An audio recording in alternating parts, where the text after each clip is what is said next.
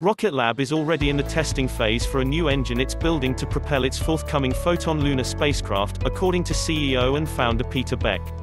Beck shared an image of the engine, called hyperCurie, undergoing tests conducted by the company's propellant team.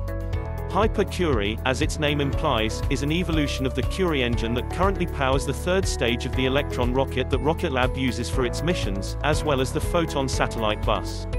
The hyperCurie will power the forthcoming Photon Lunar, which is a new satellite bus being developed by Rocket Lab to carry small payloads to the Moon, Mars, Venus and even beyond.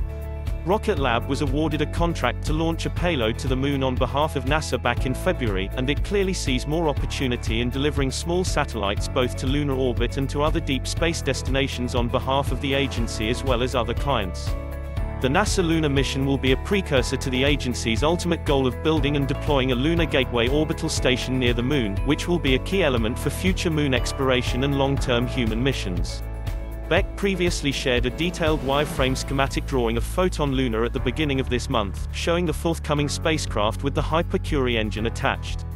HyperCurie uses electric pumps, unlike the pressure-fed Curie, to improve its performance and produce more thrust. Rocket Lab's lunar delivery mission for NASA is set to take place in 2021 based on current timelines, so it makes sense that the engine would already be far enough along to be in the active testing phase.